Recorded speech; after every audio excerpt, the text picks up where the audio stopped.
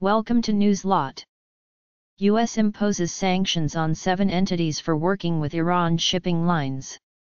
U.S. State Secretary Mike Pompeo announced sanctions on 7 entities and 2 individuals for working with Iran shipping lines, which is already under U.S. sanctions.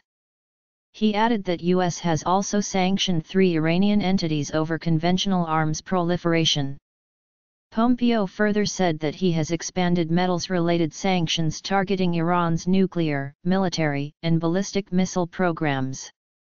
Thank you for watching Newslot. Goodbye.